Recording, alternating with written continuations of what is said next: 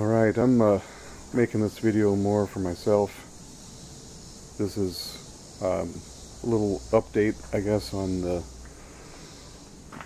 07 Mustang. As you can see here, the 4.0, who Chester has just pointed out, is suffered a fatality. The harmonic balancer is actually broken, which caused the timing chain sprocket to break, and at jump time bending all the valves and breaking a couple, which then destroyed the heads and the pistons in those cylinders. This engine, being the 4.0, is a descendant of the German V6 that used to be a pushrod motor. So some of you may know it had a cam when it was a pushrod motor. So when they made it the overhead cam engine, they had a sprocket like a normal pushrod motor that would drive another sprocket, in this case the jack shaft, which ran to the back of the motor and ran the timing chain on this side for this head. Another chain ran up to run this cylinder head, the driver's side cylinder head in the front, and then yet another chain to run the pump and stuff like that. Anyway, this motor's junk, boat anchor. What happened was, I've had this car a number of years. The original OEM harmonic balancer actually separated here where they, I guess it's vulcanized rubber, but where they put the pulley onto the balancer. It separated, and I replaced it with a parts store part, probably made overseas at a lower quality. Anyway, as you can see, it failed. I don't know the root cause. It's just the tension of the belt over time fatigued the lower quality metal, or if it was improperly cast or what, but it failed, like I said. And interesting enough, this is a harmonic balancer. It also is the crank trigger and the pulley. So there were signs that I didn't figure out. The engine would occasionally have a misfire code, or would act funny with a miss, but then it would go away. So I'm guessing this was actually starting to move around long before it actually broke, which would then throw off the crank trigger signal. But I was chasing the problem for a long time. Started with plugs and wires, coil packs, then went to fuel injectors, changed fuel filter, mass airflow, all kinds of things, trying to hunt it down till it ultimately just died on me one day. So it's junk. So that leads me to this project. This is, never mind the Thunderbird here, that's another project we'll talk about sometime. This is a 2012. It's the 3.7 V6. Obviously it's been wrecked, so I picked this one up as a donor, and one of the main reasons I wanted this one is because it's a 6-speed. So it's got the MT82 6-speed. Some of you may already know that sorry, it's July and very hot, so my camera's already getting foggy. The 11 and up V6 Mustangs used the larger GT brakes and sway bars and the 8.8 rear end. So this car is basically a 2010 GT with a V6.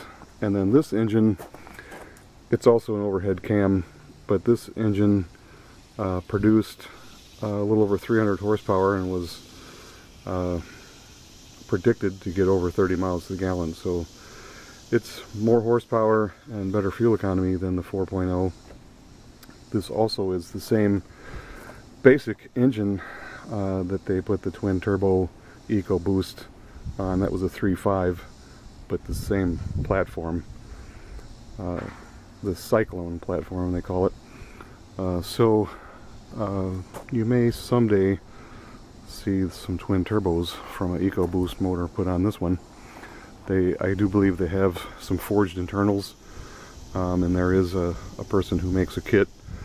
The exhaust manifolds are different, but there's a kit to adapt the EcoBoost turbo exhaust manifolds onto these cylinder heads. So that'd be kind of neat, a 3.7 twin turbo. But all of that's going to go here in Redfire. And sadly, Redfire has been sitting here about a year. This is where the 4.0 came out of. It was just a daily driver for a long time for my wife. The kids drove it, but it was just a 4.0 with an auto, and not all that exciting, but it was a good looking car and handled nice, and was low mileage. I think it's still under 100,000,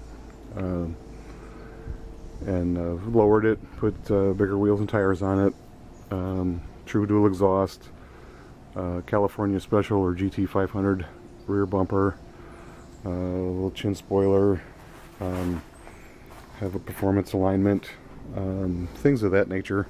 So I hate to just let the car rot away, so I'm going to take the 2012 back there, and we're going to basically put everything from it in this car. We'll put the bigger brakes.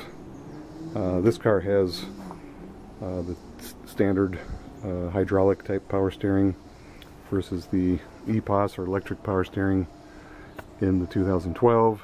So I'm going to basically change the whole K-member. So we'll have the electric power steering, which you can adjust the feel and sensitivity. So that'll mean obviously the whole computer and wiring harness system is all going to have to change in order for the 3.7 to work in this car. And of course the instrument cluster, because of the PATS security system, we're going to have to swap the dash. I do believe that the actual instrument cluster would interchange, even though they look different. I've read where some people have swapped the later cluster into the older dash, but I'm going to swap the whole dash and console.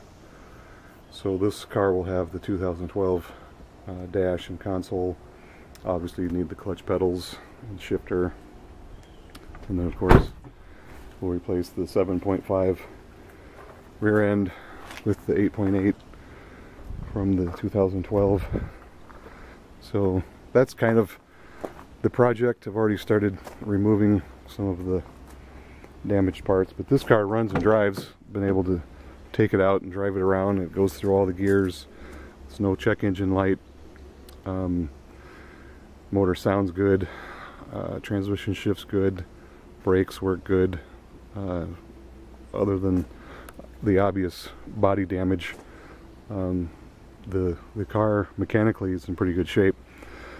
So it's going to make a great donor. It's going to be a lot of work taking all of this wiring and computers and mechanical parts, basically swapping the entire car from this shell to this shell. But I think it's going to be worth it in the end. A lot of people would say, why don't you do a coyote swap? Well, this car I got for $1,300 running and driving, and it has basically what I want: more horsepower, a 6-speed, the GT level suspension. So it's going to make Redfire a fun daily driver.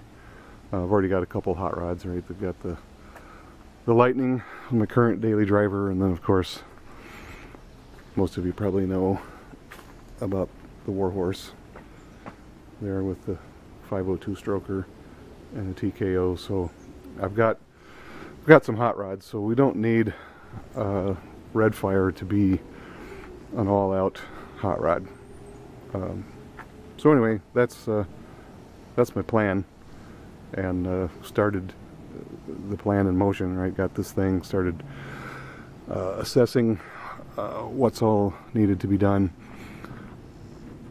Some of the more obvious things are that the air conditioning compressor is on this side in the 12, and it's on this side in the 7. So even all the air conditioning hard lines are going to have to be swapped. Probably the fuel lines from the tank are going to be different, because the fuel rails are obviously different. But fortunately, these are both S197 cars, and the actual structure of the engine compartment's the same. They actually use the same K-member from 5 through 14, I believe. So the K-member should swap over nice, and again giving me the EPOS, bigger brakes, bigger sway bar.